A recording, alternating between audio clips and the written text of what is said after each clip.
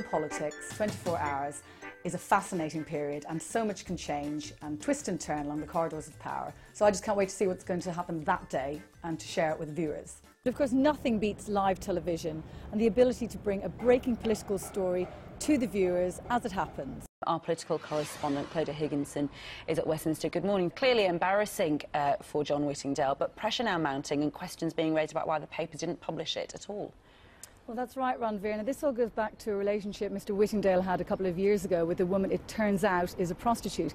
He met her through an online dating site and says that as soon as he realised she was a sex worker, he ended the relationship.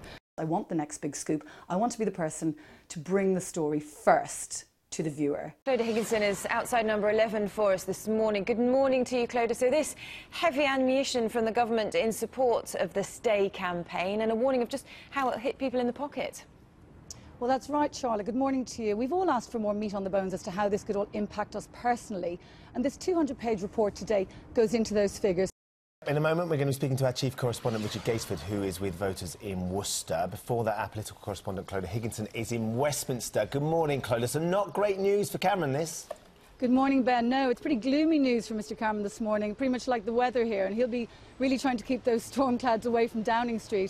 Politics is about people and should be about people, and I think it's all about humanising the story. So you need to go to the viewer and tell the story, the political tale of the day, through their lives. Whatever the details are, this is embarrassing, isn't it? It certainly is. I mean, it's all over the papers today. 5 days after Number 10 tried very hard to shut this thing down.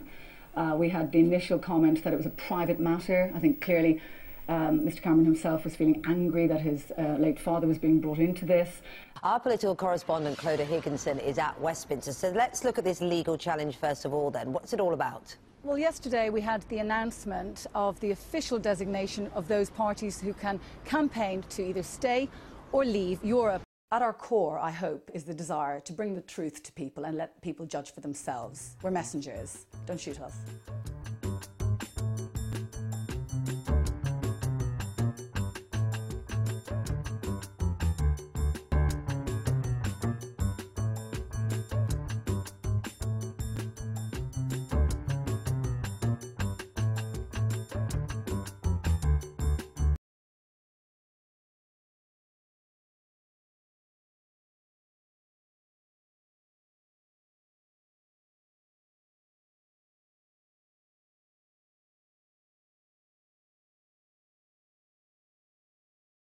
Now, our poll has found that trust amongst politicians generally is pretty low.